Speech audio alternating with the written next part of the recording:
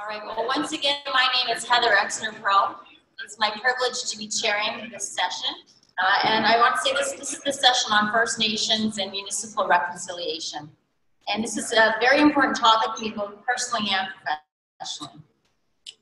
When I was approached to chair the CRRF conference this year, this was the reason, this was the incentive, this was the opportunity for me, I thought, was to host this discussion and have this discussion for CRRF in Saskatchewan about really the journey that rural Saskatchewans can take towards reconciliation. And I had the privilege, maybe some of you did too, to attend some of the Truth and Reconciliation Commission's hearings. It happened about 6 or 7 years ago. I attended the one in Saskatchewan. And on that day, it was a very hard day, very emotional day. If anyone had also gone, we heard some hard stories. And the elders warned us that the truth was hard, but also, the reconciliation would probably be even harder. And there would be a long journey, and there would be bumps in the road. And earlier this year in February, as many of you probably saw in the news, there was a big bump in the road in Saskatchewan. The death of Colton Bushy and the trial of Gerald Stanley. And it made national and international news, and not in a bright light, I don't think, for Saskatchewan. It exposed a lot of the anger and the fear and the prejudice that still exists. And I think it paints a certain picture of rural Saskatchewan, which was very hard for me to hear and to see. And it was painful, not only because it reminded me of how far we still have to go, but because I don't think it's the whole picture. I don't think people got to see the whole picture of what is happening in rural Saskatchewan. And I am very privileged that in my day-to-day work, working at the University of Saskatchewan, working with people like Charlotte and the Saskatchewan First Nations Economic Development Network, I really see the best of rural Saskatchewan. And I see the very best of First Nations and Métis and non-Indigenous people collaborating in every kind of way, in every kind of sense, as family, as friends, as work colleagues, and really doing the hard work of reconciliation and collaboration. And it's not new in Saskatchewan. People have been working together since my family settled in the 1880s, depended on their neighbors. And it's and it continues. So there was never a time where there wasn't collaboration between First Nations and non-Indigenous people. And so it's not an abstract concept. I think sometimes at universities, reconciliation becomes very abstract. In rural Saskatchewan, it's not abstract. It's really, we're ground zero for reconciliation in this country in rural Saskatchewan. And it's hard work, but Charlotte and our friend, he's the co-chair of SFN-ED in Milton Tutus. He also works at the Office of the Treaty Commissioner. Once he said to me that, the real standard, the real test of reconciliation is whether or not we're breaking bread together. And he asked, not just to me, but to a group, have you ever had an Indigenous person in your home? Have you ever hosted as a guest an Indigenous person in your home? And to the Indigenous people, have you ever hosted a white person in your home? And I don't think that happens very much with my colleagues at the university. But in rural Saskatchewan, and I'll share this personal story, I had a family member in rural Saskatchewan, family members that are, I'll say, can be racist. There's no doubt. They say things that sometimes I'm uncomfortable with, even shocked by, surprised by. I can promise you there's no paternalism and no tokenism, but there is prejudice. And sometimes it's hard for me to hear some of the things they say. As Phil said, he put it very well before, that we have caricatures of people as ill-intentioned others, I think, on both sides. But when that same family member passed away, unfortunately, recently, I went to his funeral. And about a third of the people at his funeral were First Nations and Métis people. They were his friends. Many of them were literally his family through intermarriage and colleagues.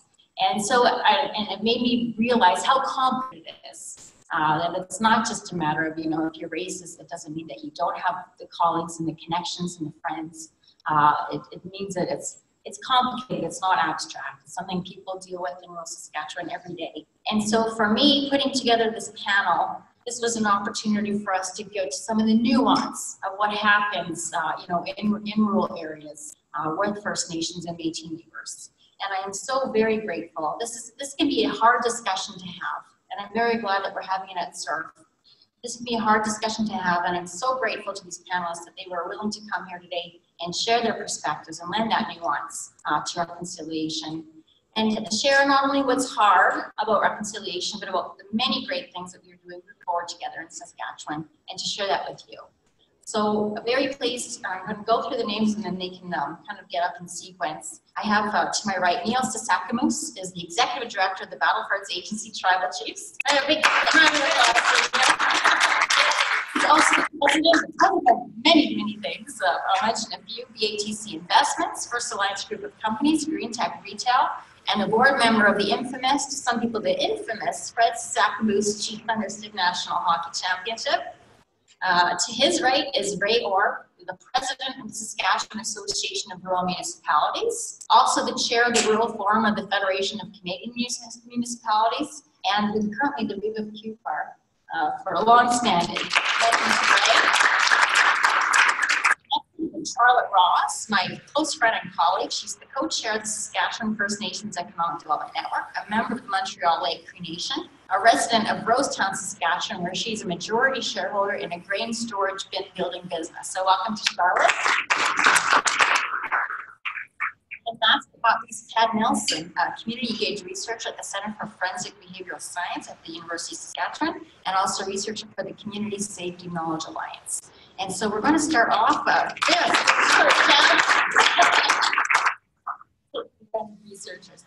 We're going to start off with Neil and his presentation to give his perspective on this issue.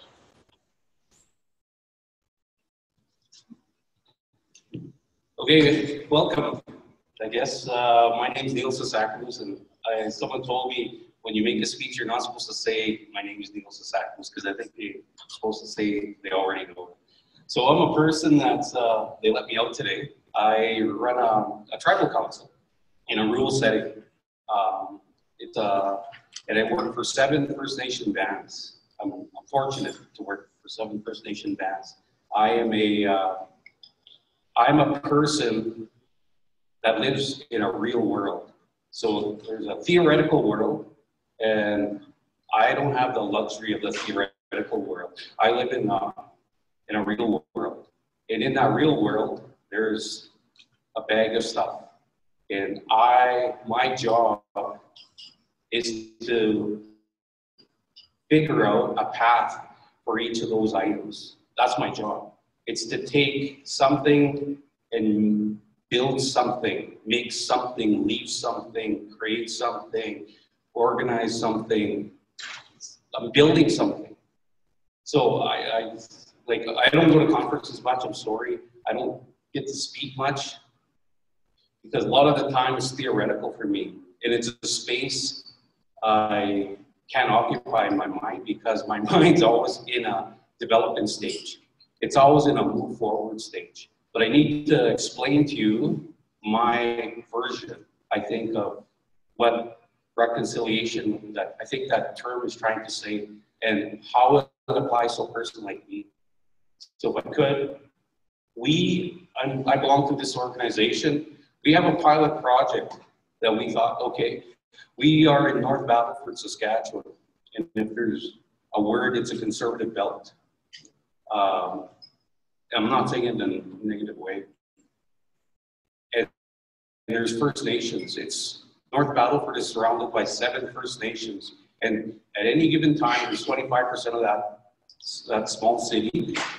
Every 4 people, there's going to be 1 First Nation person. So it's about 25% of the population. We did a pilot project. It's called SETI, Canadian Economic Development Initiative. It's funded through Indian and Northern Affairs Canada, and it's funded through the Federal Municipalities, Federation of Municipalities.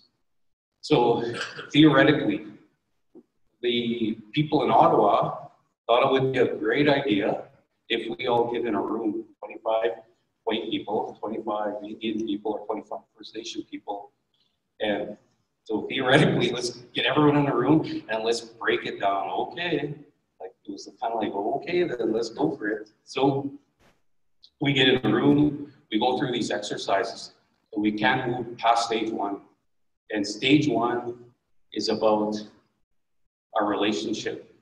Never mind economic development, labor strategies, economic development plans, regional plans, industry development, resort development. All that is miles away. We get into a room and we want to know, I personally do, I want to know, what do I call you? I call you non-First Nation person. Like you call me a First Nation, but you don't know I'm a Cree, I'm a Plains Cree. But let's get past that.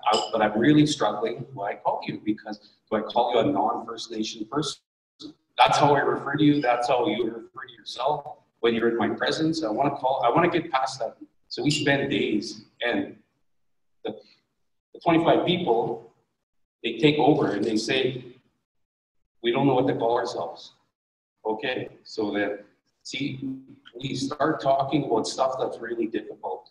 Because for me, I'm a curious person, just like a lot of people are. I want to know how to reference you. You have a culture, you have a language, you have land. And I want to know that. I want to understand you better. I think you have an idea of who I am, but I have an idea of who you are, but I want to understand you. I really do. I really, really want to understand a white person. And I don't know if that's ignorant saying that, because I want you to understand a First Nation person. I want you to understand who I am. And I think that's what we're all trying to get to somewhere in this term they define now. So that's what we've been trying to do in North Battleford. In the mix of that, there's a shooting, but it's been developing for years. Hate is both sides. I know a lot of non-First Nation people see, I'm trying to make a reference, that there's hate, but there's also hate on the First Nation side. And it just doesn't cross, it just goes. There's no boundary, it just doesn't know anything but that. So when we're doing this test pilot, and we're the ones in Canada that go through this, and there's a shooting, changes everything. We stop meeting. We don't want to see each other. You're over there, we're over here. Town's trying to get us on the agenda. Rural and RMs are trying to get us on the agenda. No, you guys go. And it's the same for us, but people are trying to invite them, back and forth, and they say, no, we don't feel comfortable. So you go through these stages, then it just breaks down. But you got to find, I guess, the silver lining in anything. And that's what I'm trying to do. That's why I'm trying to be as real as I can. But I want to talk to you about some things here. So that's what we're here for. And it's really important to understand that picture. That's why we're here. And I can't drill that into myself enough, because that's a shameful picture to me. Not in a negative way. I'm ashamed of, I've been brought up to be ashamed of myself. You gotta understand that. And my friends, I grew up in rural Saskatchewan, went to school in small town my whole life since kindergarten.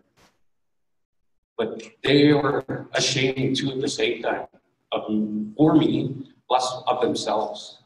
So that's how we're raised. And we gotta cut the butter, we gotta get right at it. That, my chief attacker group in Municipalities, they're so significant to this area, Treaty 6 they call it. They created that picture.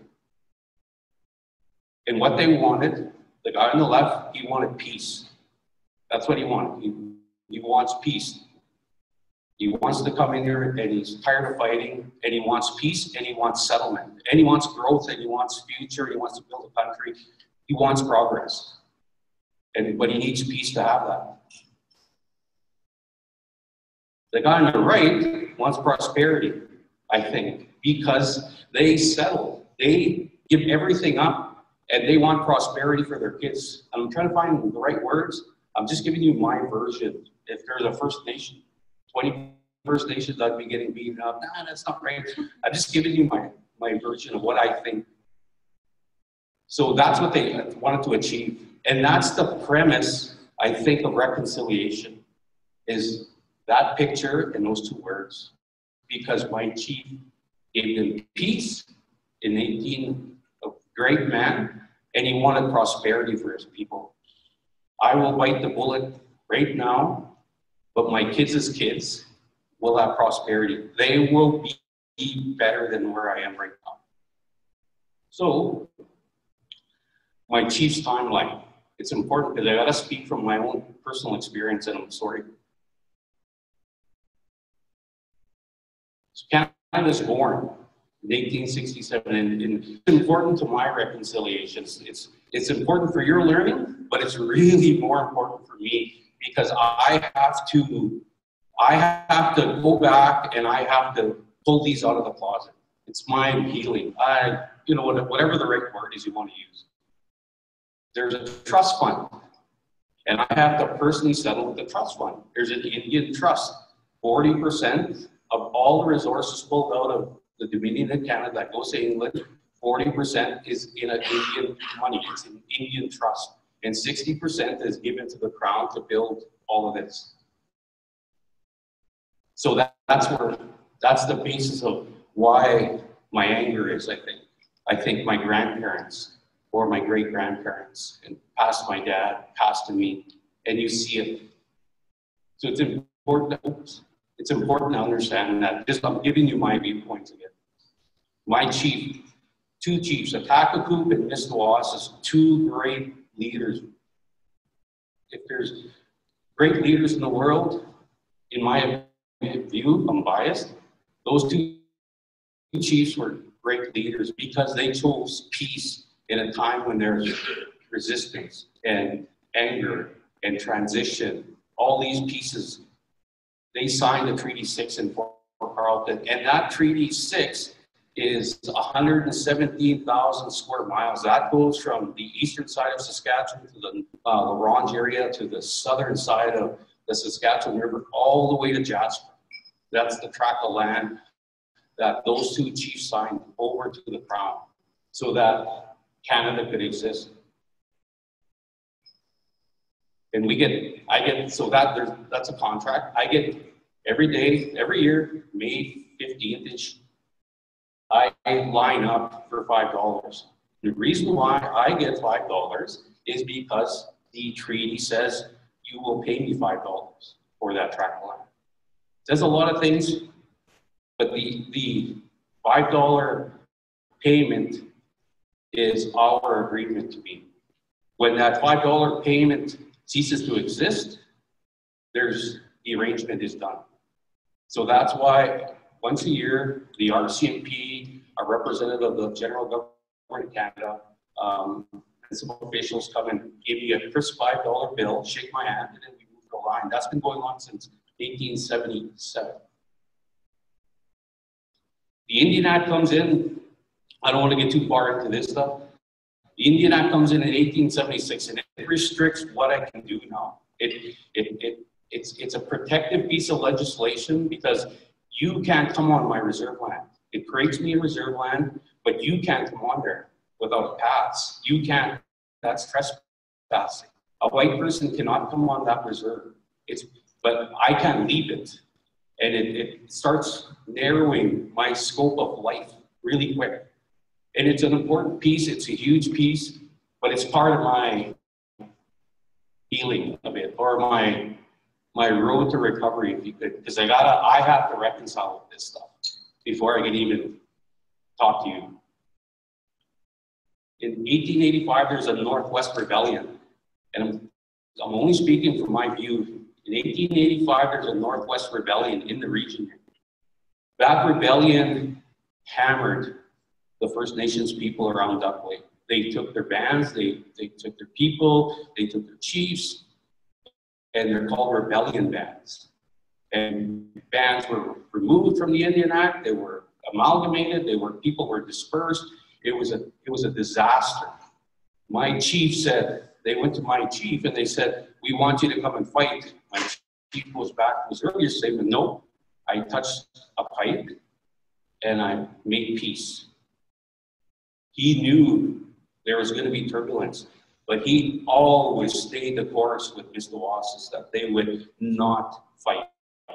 They would not be angry because that's how spiritual those people are. 1894, our school opens for my reserve. It's called St. Michael's Residential School. So say about that. That's a piece my dad has been dealing with. And that's a piece I'm dealing with because of my relationship with my dad. So that's a piece. And you hear that, and people will say, well, get over it. Well, you know what? It's so deep. It's not for you. It's actually for me because I am trying to reconcile with my dad. And I can only speak narrow. There's people that can come in here and talk about that, but I can only speak from a one-person view. The transfer of resources went to the provinces in 1930. That's a piece too that I have to reconcile with because it's preventing me from developing an economy. My $5 exchange for the resource prevents me from developing oil and gas, potash mines, any kind of resource development, that actually directly affects me now today because I cannot build an economy in a rural setting. I can't build anything. Without that piece, I'm restricted. So you'll hear that. I'm reconciling with that because I don't want to be poor. I want to have wealth. That's directly affected. 1951, Indian registry comes in. That's a piece that affects me because it gives me a new name. It gives me a 10-digit number. It's an Indian registry number. It's a status card we get. I used to have, I think, I was on identity. I had a treaty pay list number before that, and in about 51, they come up with an Indian registry now. And that is connected to the Indian Act, but that really restricts my freedom. I think my freedom in your box. It really does. This is where things really start getting deep for us. And this is our reconciliation. Alcohol and voting. But alcohol in 1960s allowed. And we know the end of that. I think anyone in this room that's been around alcohol in those years and come from tough families, from farms and that, you understand what it does. It decimated a whole group of people. Alcohol and First Nations don't mix.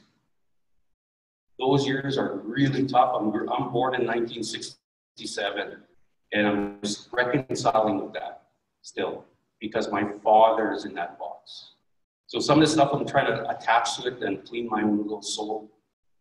Voting. Voting's difficult for us. People ask me, why don't people vote? Because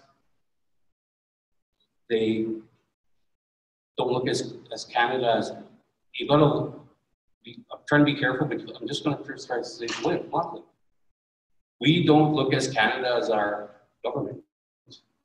We look at Canada as only being as old as that, and that's your Canada. So when candidates come out to our area and, yeah, let's get the vote, that's why people don't vote. It's the main reason we're taught, don't go vote.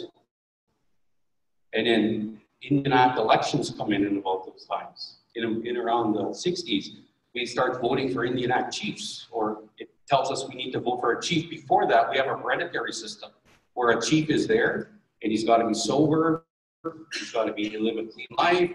There's a whole bunch of traditional things that come. In 1960, it changes. We start voting, and then with voting becomes campaigning and politics. That's what happens when you elect. Before that, we have a traditional system where the leader is there for life until people remove him or he can't serve us. Then he's taken and moving, and they train people and develop them so that chief is there. It's just a traditional system we've had. It changes in the 60s for us. Our first school opens in 1961. This is kindergarten, K-3.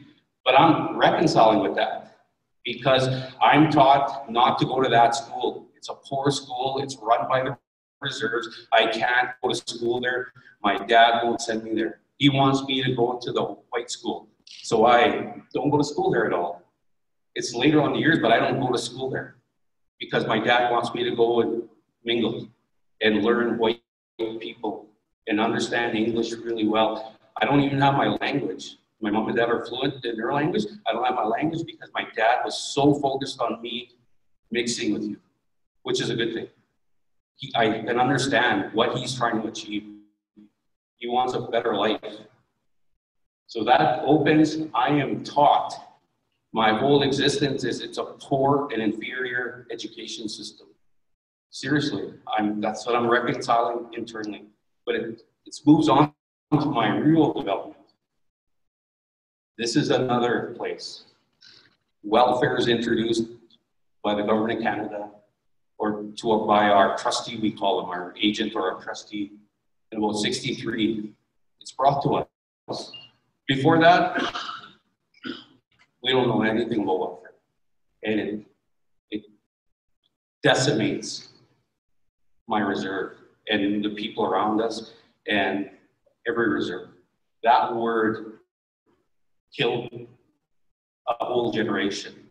And I am dealing with that. It's not your problem, but I have to address that because that's in between me and my First Nation brother or sister. I have to address that because that is hurting my development with my rural partner. Because you are living close to reserve now, and all you see is alcohol and welfare. That is the worst thing that happened to us in those years. One of the worst things, because my grandparents and my father hate that. They hate welfare. They don't love it, like it. They want it gone. They want it eradicated. They don't want it. But it's so ingrained in our system, it's a strategy now to get out. And I have to call the way it is. In the 1980, we started administering money. Until then, we're managed by a town called Shelburne, Indian Northern Affairs. We start managing money for smaller projects, like maybe on waste management or digging wells, or a small administration. We might have a reception and a band office open to us. So you hear the word band office? We start managing money only in 1980. And that's not very long ago, because I'm a summer student a few years later than that. In 82, the Constitution comes, and this is a big thing for me, because the Constitution comes, the Queen signs over here.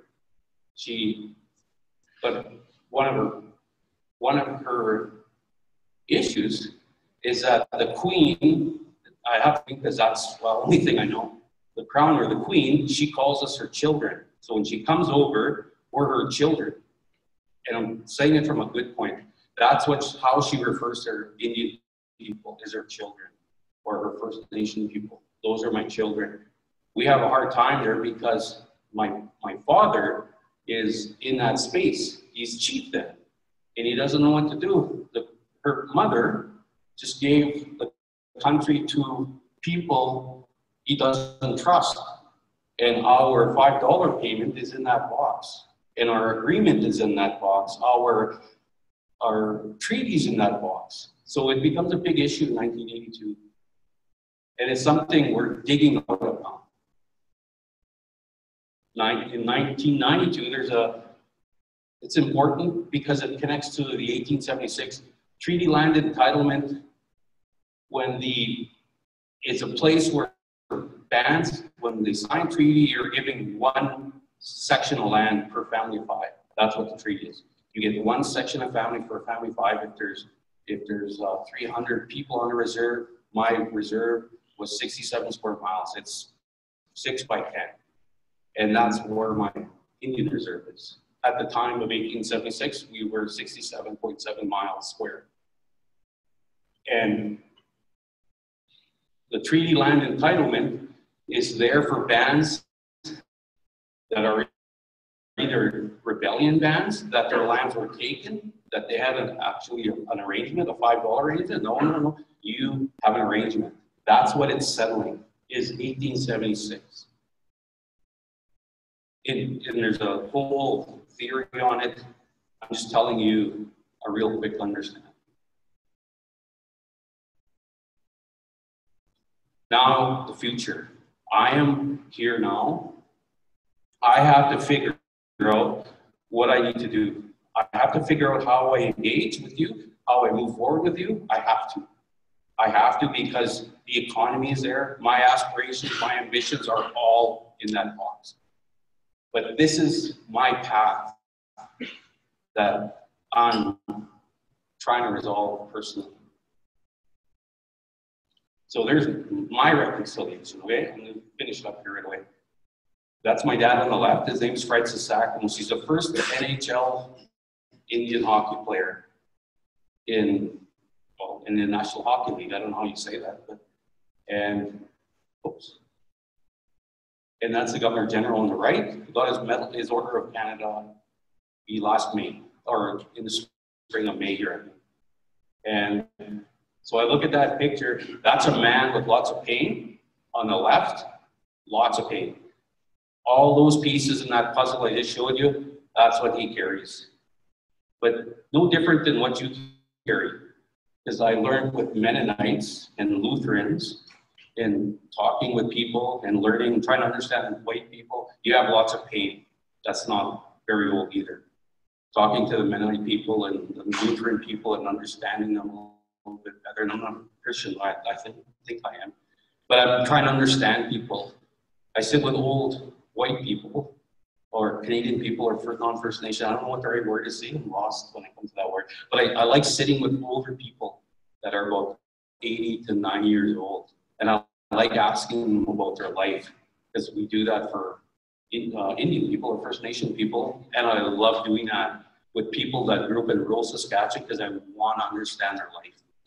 And I want to understand how they looked at me or my dad. And I want to understand, how are you? Like, how are you today? What do you think? So that's represent that. My reconciliation is, I want to just forgive. I want to just forgiveness. Forgiveness to that guy on the left. I want to forgive the school teacher in Canwood High School.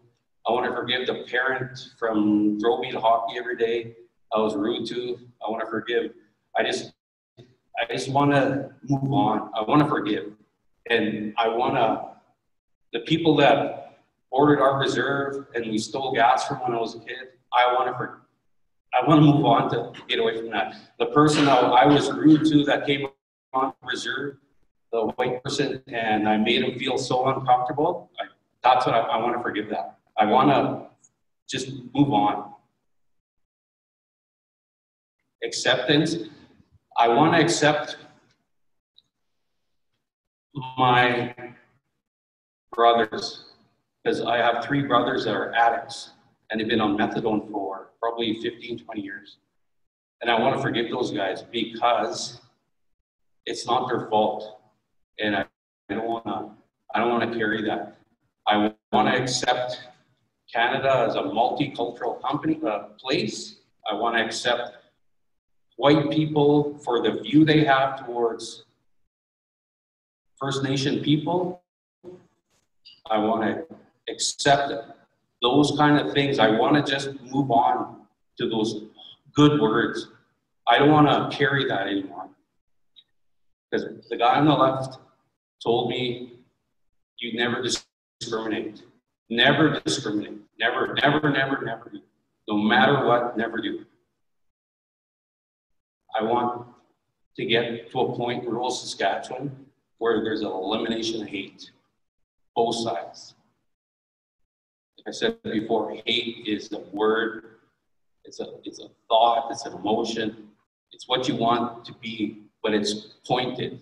It's there for a specific purpose, and if you power it, we don't have that in our languages. We've had to create those words because our language doesn't have those things. We've had to create them. So I want that for myself. I want to understand my Canadian friend. I want to understand the white person.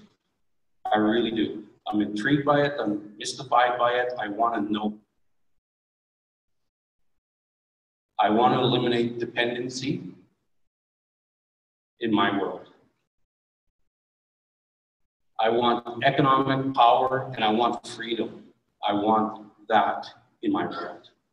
I want that through those I want to have a better partnership or relationship with rural Saskatchewan. I want that, I think. I want a better place.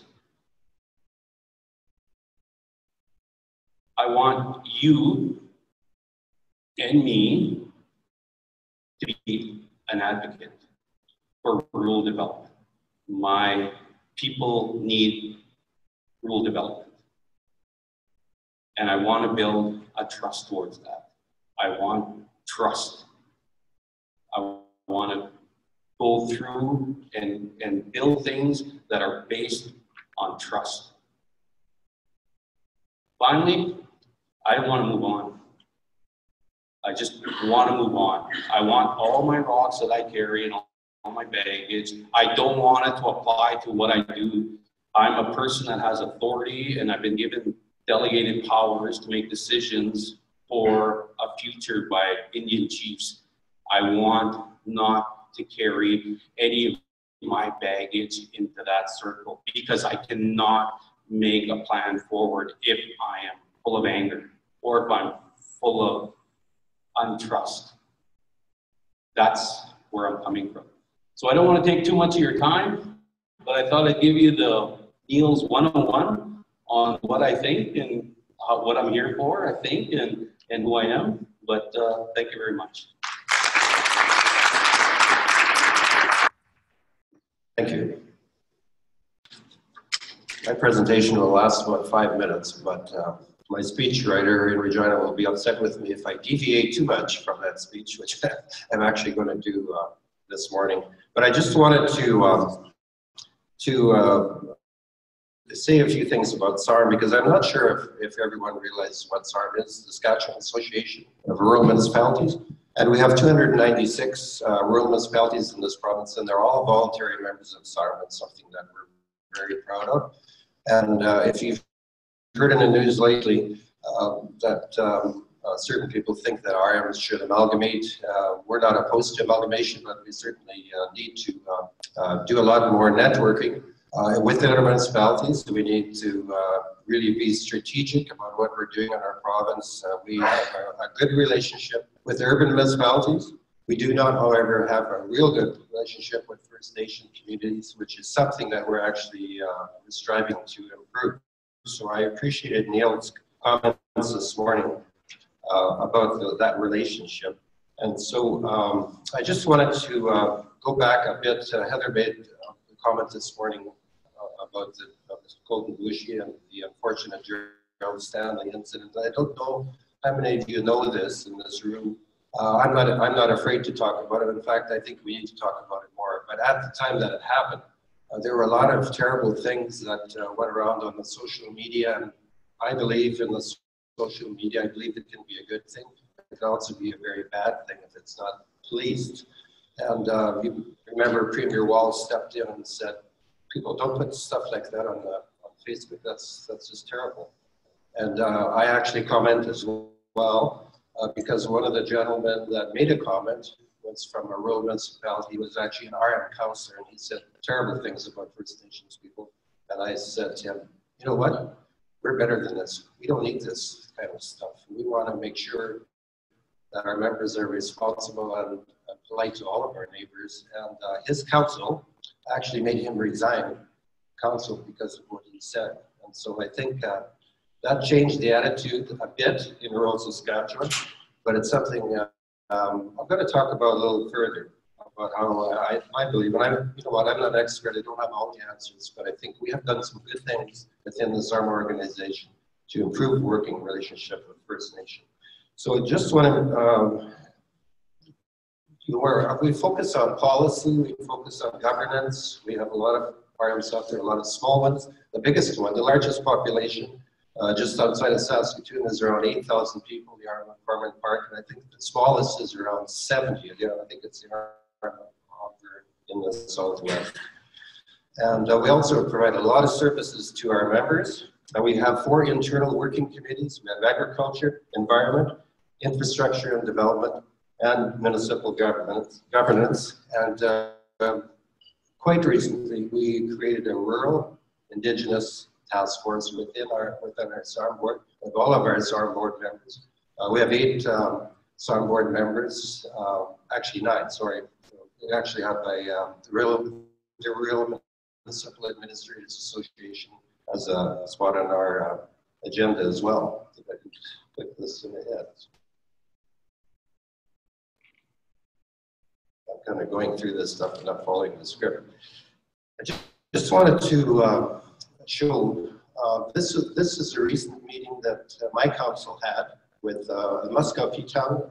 They're actually a First Nations group just outside of Regina, about half an hour out of Regina, and we've been trying to have a meeting with this. This is our neighbor to the south, on the other side of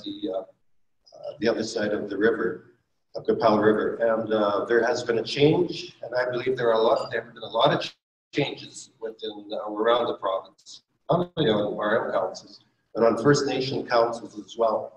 And you see there, I can't pick them all out, but they have a fairly young council. They have a young council. They're very ambitious. They have good gender balance. They have a lot of young ladies on their council, and they're really adamant about working with us and talking with us. And so we brought out some of the SARM people as well. You'll see there's a lady there that works in the infrastructure side of it, with the road program. The young gentleman in the center actually asked a question about one of our road projects. We went there to consult with them because we want to tell them that we're repairing a road that actually goes through the First Nations Reserve. And he asked about if there was a possibility that they could have First Nations people working on the crew. And I said, actually, I think you can put that in a tender. You could say you want 15 or 25% of the workers to be First Nations. And he said, but we don't have training. We don't have the actual training to be able to do that. And I said, we offer training through SARM. We train grader operators. We train municipal officials. But we don't do any training for First Nations. And maybe that's something we should look at. Maybe we should offer our courses that we host at SARM to be open to First Nation people as well, because there are lots of ambitious people there that certainly can help us, and we can work together. So we have, we've kind of established those kind of relationships, and a lot of our members are better at this than we are. But there are some, unfortunately, that don't do that, and we're trying to encourage them to do that through this Municipal Governance Committee and also the Indigenous Task Force. And Neil talked about the TLE agreements, that I guess we don't need to talk too much about that before, but these agreements, obviously they've been in place for quite a while. They're working, and it does give First Nations the rights for land entitlement. And the way it works is that the funding comes from the federal government, and SARM administers the fund, and it's audited, and I think it's actually audited by us and audited again by the province to make sure that that fund is dispersed properly, so it does compensate RMs that have that land within their boundaries. And so,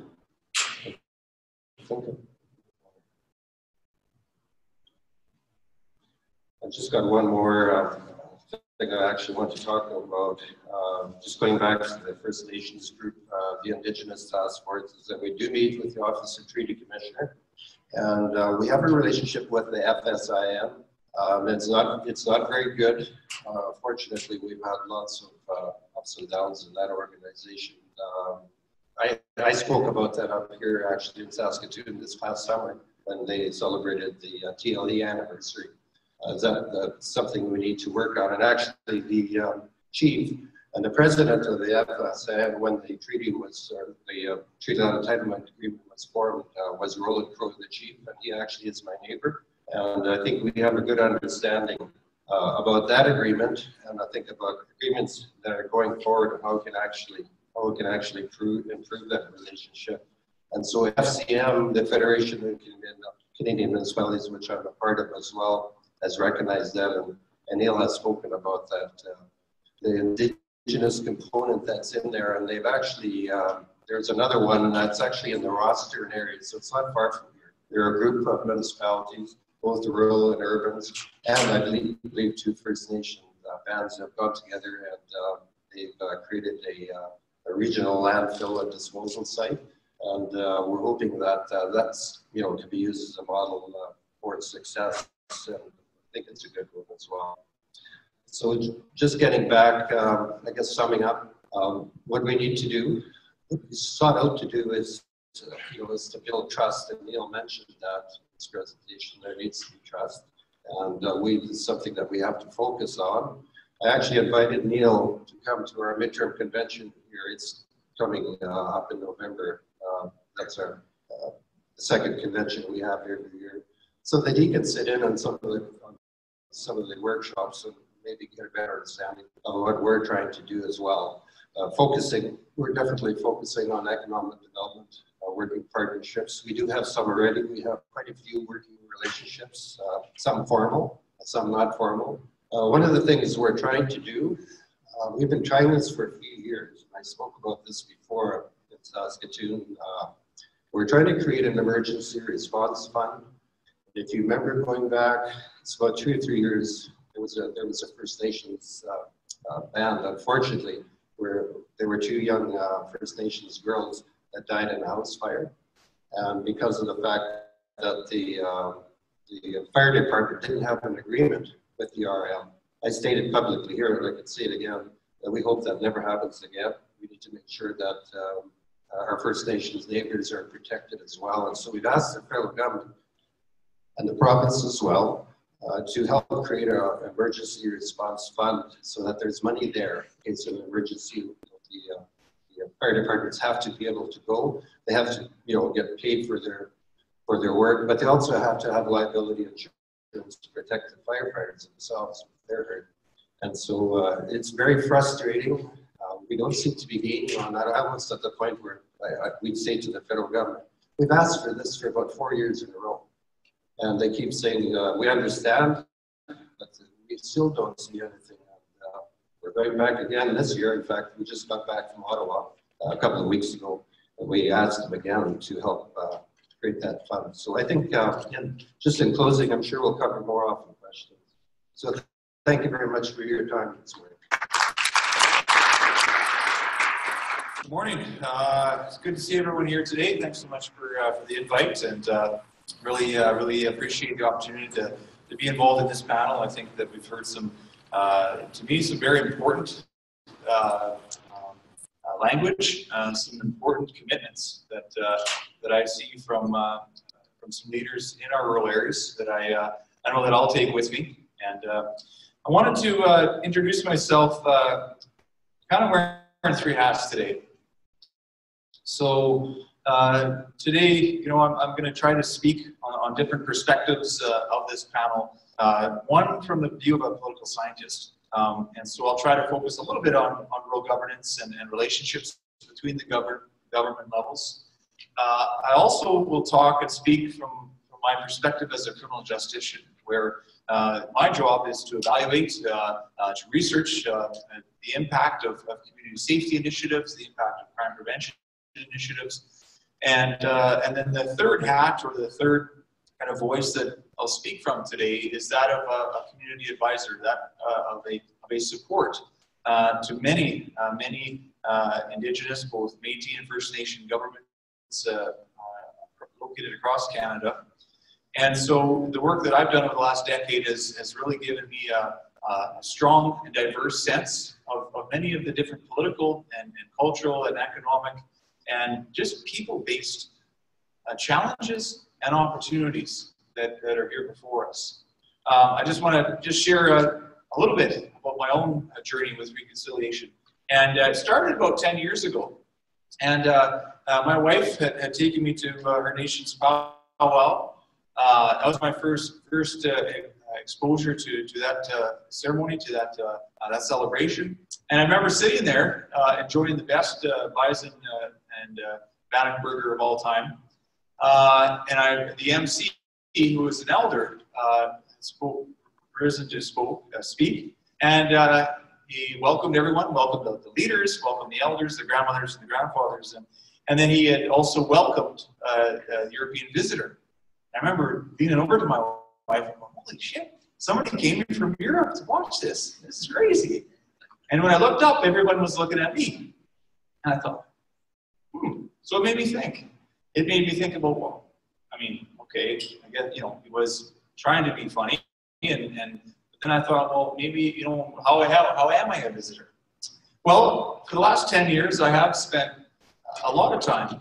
I'd say 60 to 70% of my time, I'm a visitor to different nations, located right here in Saskatchewan. And through that journey, I've learned a lot about myself, a lot about other communities, a lot about other nations and their histories, and the diverse histories that go across this landscape. And I would really say that learning about First Nations or Métis or Inuit people it's a life journey. There is so much diversity just within our First Nations here in Saskatchewan, within our Métis nations, that it's going to take many lifetimes to achieve that. But one thing that I think we can recognize and that we should celebrate, and I really believe Neil said this well, was that where does our journey start? And so the next step of my journey, back to my personal story, was about 3 weeks ago, and Muscatine First Nation, the grandfathers had asked me to be a sacred firekeeper at their ceremony, and I was pretty fired up about that. And when I got there, and I started to do the work that I was asked to do by the elders, one of the elders who had hosted a pipe ceremony asked me to be part of that pipe ceremony. And this was the exact elder 10 years ago who had said, "Welcome, European visitor." And so he knew who I was, and he invited me to that pipe ceremony. And so it was a lifting moment for me. And I think to me, what it taught me was that, yeah, sure, I've been working with First Nation communities for a decade, but just still starting to learn. And if we have that attitude, if we have that trust in ourselves and trust in our friends across the different nations, I think we'll be able to do some good work with reconciliation and move towards the shared prosperity that was the original vision, a treaty, and even before a treaty. So why I'm here to speak today, I'd like to talk a little bit about the opportunities of reconciliation, the opportunities of rural revitalization. And I think there are many opportunities before us that First Nation and Métis and rural or municipal governments can achieve together through collaboration. And that collaboration is something that's going to take some work. It's going to take work not just from the personal perspectives that you've heard today, but it's going to take some work recognizing that we do have some institutional and structural roadblocks that are inherent to our political system, one that we've created, one that was inherited by force to our First Nation brothers and sisters. And so I think that recognizing some of those shortfalls will help us collaborate. So let me speak to a few examples here. So with respect to in rural regions, and when I speak rural, I mean both in South and Northern Saskatchewan, I speak to the fact that we have municipalities and we have Indigenous governments established to serve people, to protect people, to build prosperity. And so some of the challenges in those different organizations being able to collaborate stem from their own design. So for example, the short governance terms poses a real barrier. When you have council at the municipal level and you have council in First Nation communities that are elected every 3 years, that's a challenge. And when you have communities like the example we just heard of trying to collaborate and complete restoration of a 200-year-old mistake in a 3-year election cycle, it's difficult. And by the way, don't forget that the 3-year election cycle of the Grievant Council does not always overlap with the 3-year election cycle of Chief and Council. So you may only have elected officials serve time together a year and a half before one of them or all of them are either replaced or perhaps focused on re-election. I think the other thing that we need to recognize is that there are different roles and perceptions of our municipal leaders as well as our Indigenous leaders. So to give you an example, and I don't mean to simplify any of this, by the way, but I just want to highlight some clear differences. An RM, Reeve, and a counselor receive phone calls, receive petitions, receive letters, receive presentations about issues in the community, whether it's regarding infrastructure or education or perhaps crime. And so there are complaints. And so in the process of trying to address those complaints, Reeves and counselors will often move to other levels of government, namely the province or the federal government, to say, hey, we got some issues here we need some help with. First Nation counselors, on the other hand, literally are pulled into some of these various situations. Whereas, yes, the First Nations chief and council may receive a letter, may receive a visit from a band member saying, hey, you know what, we got to do something here. Not only are they made aware of these things formally, but there are counselors who are approached by nation members to literally help with issues. And so many of the counselors that I've had the chance to learn from and work with, in a single day, they will find themselves in a situation where they are trying to find housing for a victim of abuse and her children, while also the same day trying to find a treatment bed for the abusive partner, husband. And right between that and trying to plan a ceremony, we'll jump into a band meeting regarding treaty land entitlement or regarding big decisions regarding land or business enterprise. And so I think there are great similarities between our leaders in our nations and our municipalities, but I also think we need to recognize that the role of an elected councillor in a First Nation is very different than an elected councillor in a municipality. The reason for that is because if you look at the proximity, nations are set up with, and not all of them, but many of them are set up with schools and health centers and resources to support other nation members. And the councillors at these tables have portfolios supporting those. So just like our federal minister or provincial minister would receive requests or complaints of an issue, so do the portfolio councillors. Because of the proximity, if you look at a community of 50 or 300 or 500, those counselors are literally problem solvers, day and night, 24/7. So that journey is a little bit different. And so I think the role of addressing criminality, the role of addressing diabetes or addressing school turnover, is a lot different coming from the municipal, whether it's urban or rural, and an Indigenous perspective, Métis or First Nation government. There's also different paths of accountability. And so looking at municipal leaders are largely accountable, and I don't mean to downplay this, but we're talking about taxpayer expectations of economic efficiency and the return cycle that happens every 3 years. And there's an annual budget, and there's an overview of the audit that comes to ratepayers, and that's the accountability. When you look at Indigenous leaders, they are both accountable to their nation members for delivering outcomes and services and meeting band member needs. But there is also that relationship of reporting to Indigenous Services Canada. And there's that reality fostered by perpetuation of the Indian Act that manages fund transfers. So it is, again, a different path of accountability between our municipal and our First Nation leaders. I also want to speak to the fact that we have to recognize different resource capacities. In our rural municipalities, for the most part, there are skeleton staff.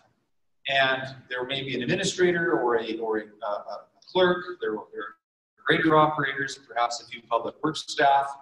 And so largely the relationship between the constituents or the electorate and the rural municipality government is pretty basic. Hey, councillor, I got some big potholes on my road. I'd like you to come fix them. Or what are we going to do about that zoning for that new agricultural building? The difference, of course, in capacity among First Nation governments is the management, the development, and the ownership of schools, and health centers, and public works, and the environment, and child and family services, and bylaw, and lands, and daycare, and stores and economic enterprise. That's a lot of things that build capacity for the nation members, but it also is, to me, it creates a little bit of a difference in the experience of the elected. And so collaborative opportunities need to take note of that. Because if we have rural municipalities and First Nations in the same region sitting down, trying to tackle crime problems, trying to tackle health problems, there's going to be a different level of conversation where some of the nation leaders can pursue some of these outcomes at to a much greater extent than some of our rural municipalities. And the final thing that has been touched on today and needs to continue to be touched on is our historic differences. The experience of rural municipalities through time, including their interaction with their constituents, as well as their interaction with one another, is remarkably different than the interaction of Indigenous governments with their people, and with Canada, and with the dark history of the Indian agent. And so maybe 150 years seems long compared to some people, but it's not long for government. It's not long when you think about how long it takes to change institutions. So I've laid out some challenges and some hurdles, and I don't want to end with that. What I want to end with is one of many solutions we should consider looking at. The solution that I think is most worth the pursuit here, and I think it is tangible right now, whether it's One Arrow First Nation and Canistino, or whether it's Muscatine, Birch Hills, or whether it's Pachinak and English River, this is a pursuit that is tangible and doable tomorrow or today after lunch. Fact of the matter is our elected leaders in both municipal and First Nation governments need to start defining their relationships, not in terms of jurisdictional asymmetries or symmetries, but in terms of shared outcomes. And so conventionally, if you look at our First Nation and Métis communities, we look at a nation-to-nation negotiation relationship where whether it's talking about health or safety or well-being, the role of transfers between Canada and the various nations is kind of the focus, especially when it comes to on-reserve Indigenous people. When we look at our municipalities, urban or rural to be honest, and through the design of confederation, we see our provinces largely supporting our municipalities in the areas of health and safety and well-being. And maybe once in a while we'll get a little bonus through infrastructure from the feds, but largely that's our eyes, where our eyes are at. And so if we have Indigenous governments and municipal governments existing side by side in a literally sometimes 50 kilometer square area, or heck, they touch each other, they're separated by a road or a slough. If we have that proximity geographically, yet they're both focused on the interaction with other levels of government, okay? We're missing the reality that those communities share the areas of reality around economics, around crime, around health, education, whatever you want, example you want to call it. So I believe that our municipal levels of government, our Indigenous governments need to sit side by side, not across the room from each other, side by side, and look at the preferred outcomes of their constituents. What do band members want for their people? What prosperity do they want for the next generation of their nation members? Municipal government, what do your constituents, your ratepayers, your voters, whatever you want to call them, what do they want and deserve? And if you looked at it, you would have, to me, a very tremendous overlap, if not a replication. And so instead of us continuing to chase our confederation approach of we always got to go to the province or the feds to ask for something, why don't we work together to pursue opportunities of shared outcomes and define our outcomes in the same way? Because if we define our outcomes in the same way, we're going to be able to pursue solutions together. And that, I think, ladies and gentlemen, is where we can get to what I would refer to as the art of the possible. So if I stop there, you will think, oh, this is a great theoretical speech. Yeah, this PhD from U of S got up and said some grand things. I'll give you a sense of reality. My reality as a community engaged scholar is out there. My reality is what I want to share with you in some actual examples of, to me, what is the art of the possible. when municipal and First Nation governments collaborate. English River Intervention and Support Circle, up in right adjacent to Pachinak, which is a northern village. Together, suffering from elevation in suicide, elevation in levels of violence, elevation in drug and alcohol use, and of course, what happens with all that, we have crime. Working in a crisis mode was something that the elders, chief and council, and the members of English River First Nation and the village of Pachinak didn't want to do anymore. And so, in the last 2 years, representatives and community members from the nation and Pachinak, which basically are separated by nothing more than a piece of grass or fence or dirt, I mean, they're touching, was, hey, let's do something different for our community where we all want to work together. So we genuinely have the development of the English River Intervention and Support Circle, which takes provincial human service providers and on reserve jurisdictionally First Nation Health Center and police and housing, addictions and navigators and every human service partner that is in that region works together upstream to try and reduce elevations in risk before shit hits the fan. Chasing crises, as they've been doing for 30 years, wasn't getting this community, this joint community, to where they wanted to be. And so, learning from the lessons of the hub model in Prince Albert, wraparound healing circles, intervention that has been pioneered in Manitoba through Jordan's Principle, and Alberta through the Musqueam Chiefs Intervention Circle, is a journey that Pachinak, the Northern Village, and English River First Nation took together. Ladies and gentlemen, that is just one of at least 8 different examples in the crime and human service sector that we can all learn from, and there are many more. But all we have to do is pursue shared outcomes. Thank you very much. I think I'm the shortest of all the presenters here this morning. Gnaskutnawa, Gakyao, Ipiwisami, the Bibik Squano Datsio. So I just want to thank all of you for asking myself through your co-chair to come and share some little pieces of wisdom, of knowledge, of experience. I want to thank my co-panel presenters, starting with Neil. I just absolutely love the history. I could sit and listen to history forever, but I know we have to get on with the conference and our panel. And I learned a lot from Sar, from Ray, and also from Chad.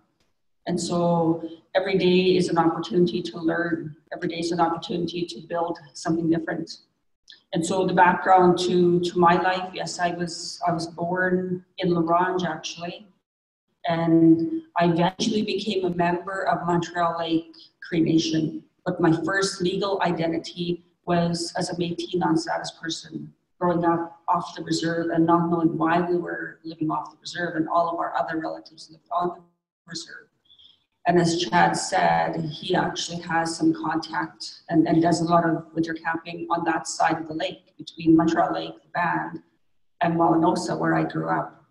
And so, just the whole history, and I shared with Chad, that's part of our colonized history, is we only know so much. And so going back to, when I went to university and I wanted to go into some kind of study, I had no idea what I was going to do, but I knew I had a passion for learning and I wanted to do something with my life.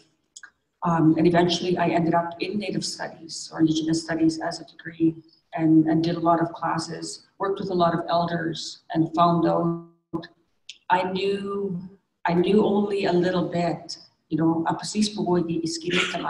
So in the Cree language, I was born into the Woodland Cree, so we speak the TH dialect, but I also was raised and grew up and worked and taught in the Plains Cree dialect, so I can speak the TH because that's what I was born into, but I also speak the Y dialect because those are the areas that I live in. I also understand the N dialect, which is the Swampy Cree in Saskatchewan.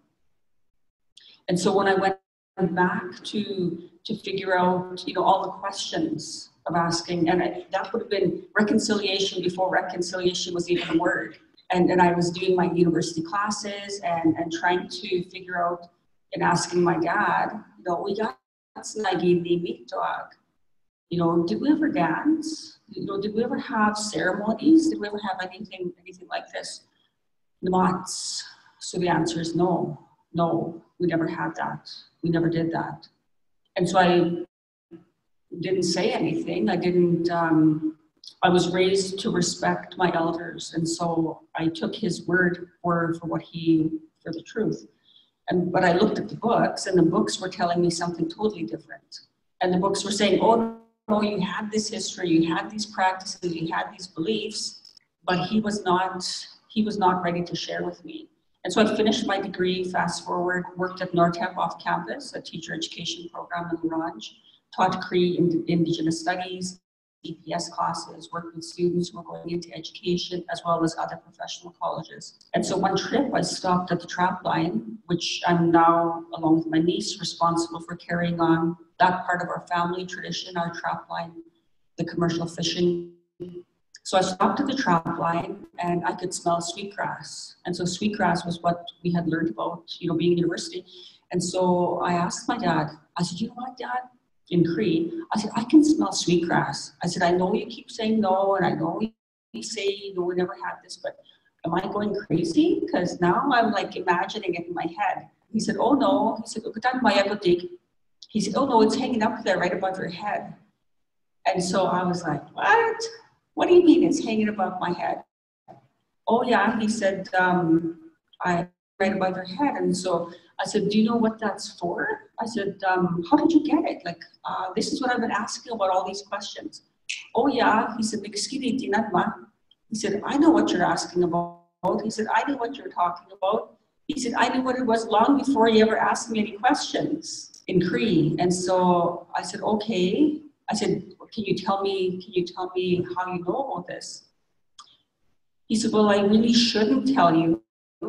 He said, because you might get arrested. He said, you might be arrested. So here's the phone number. You know, he took a pen, and he didn't have literacy, but he could write some very basic numbers. He had numeracy. So he wrote down a phone number, wrote down the name, and he said, here's the number to the lawyer that is a friend of mine in PA, and he'll come and bail you out of jail, and I'll come and get you. And so, and this isn't 100 years ago that this happened. My son is 28, my oldest son is 28, so this is about 25 years ago. And so I sat with my dad and listened to his story, and listened to the story of being enfranchised, of being kicked off the reserve and being forced to leave the reserve because his mother practiced ceremonies. And so when Neil talks about the Indian Act and what pieces of the Indian Act are enforceable, the belief system, the practice of your culture, the practice of ceremonies was strictly prohibited within the Indian Act. And so in our family history, and in a lot of communities, especially the northern part of the province, that's still hidden, and it's still really dangerous to talk about it. And so the fact that it was there was totally unknown to us. My grandmother was told that she was she was taken off the banned list. She was kicked off the banned list, but she couldn't read. And so the paper that was presented to her it could have been a shopping list, it could have been anything else. And so those are some of the legacies and some of the histories that we have to reconcile with in terms of our family and my family. So fast forward into the time when I finished my degree and got all my ducks in a row, and I wanted to go home. So I went home to L'Orange, because L'Orange was the nearest place that had like a bank, and you had like a post office, and you had some restaurants, and you had a hotel. And so L'Orange was where I went to. And I thought, I don't know where I'm going to go or what I'm going to do, but I'm going to leave it up to the Creator. And that's really my whole philosophy, is leaving my life and my activity up to Mao. So the Creator, the Father of all of us, the Creator of life, to sort of say, here are the skills I have. So I went and worked at the university off campus with no tech program. And then I came on campus and worked on campus for about 18 years and got to meet a lot of people, was a wonderful part of my growing, and also a painful part of my growing, because I had to reconcile, what am I going to do after I leave the university? And so I left the university, a painful process to leave somewhere that all of your time, your work life, your career has been invested in one organization. And so I loved where I was, but I also needed to leave, and I needed to grow, and I needed to do some different things. So I started doing consulting, contract work, and my involvement with the network started probably about 2 years after I left the university with Saskatchewan First Nations Economic Development Network. And during that process, I became my own business owner. My partner and I are in a family business, and we do build grain storage bins across the prairie provinces. And so we do reconciliation seasonally. It's a seasonal work. And so we're talking to farmers all the time, and we're in the rural communities. My son is 14. Stephen is my youngest son. He's taller than I am. And he is working with his dad as well. And so they're out working in the communities, and Stephen's hair is really, really long. He's a dancer, he's a grass dancer. And so, his best friends in the town we live in Rosetown, it's about an hour west of Saskatoon. His best friends are non-First Nation in that town. He has also other best friends in other towns and his cousins. And so his whole world includes all four colors.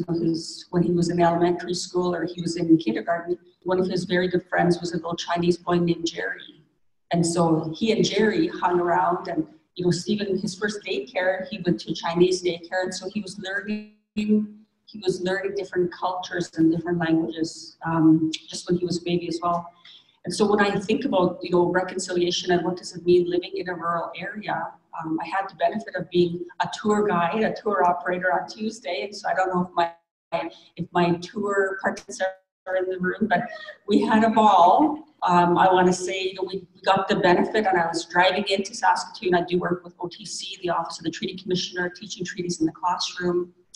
I've taught classes on the Indian Act. We do a lot of work on residential schools with SIIT. Some stuff with First Nations Family Community Institute, working with Child Family Services and doing training. And so I was able to call Mary. She's the new Treaty Commissioner, Mary Culbertson. So I was able to call her office and say, hey, Mary, we're coming to town. I'm doing this tour. Can we stop in and say hi? Because I was taking participants over to English River anyway. And so her office assistant said, sure, stop in. Mary will make time for you. And she made a lot of time for us. And she spoke about the initiatives that the Office of the Treaty Commissioner is undertaking that reaches out into rural communities. And last night, we had the benefit of listening to an author, a speaker, a former police officer in Saskatoon, Ernie Ludent. And so he was talking about his first book called Indian Ernie, and about his experiences in Saskatoon. And the messages that, he kept bringing back to the audience. And it was a packed hall in a rural town in Rosetown. It was the Elks Hall.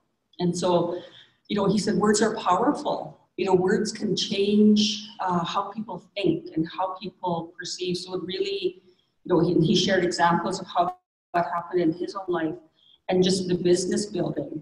And so I always am always a positive person, and I always look at the glass as being half full.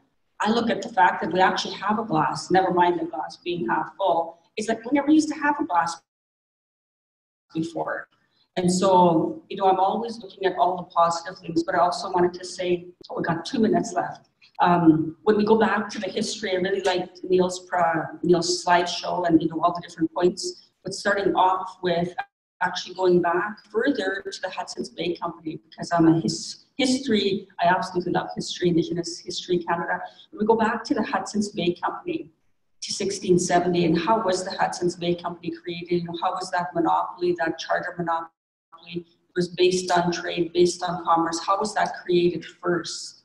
And then how was alcohol introduced in that time period and in that era, and in what way?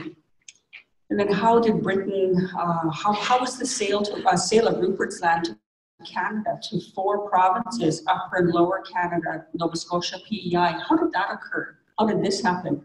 So actually the first transaction in Canada was a loan from Britain. So Britain agreed to loan to Canada 300,000 pounds to purchase Rupert's Land. So we go back to looking, here's the history of what we know in terms of creating Canada, but we actually go back 200 years prior to that. So it's really important when we're building relationships to just always know what our history is. And so what is our history? Where are we located? Rurally, where are we located? Who's located next to us? Who's our neighbor? So with that, I just want to say thank you for having us come up and share some bits of our lives with you and some bits of wisdom.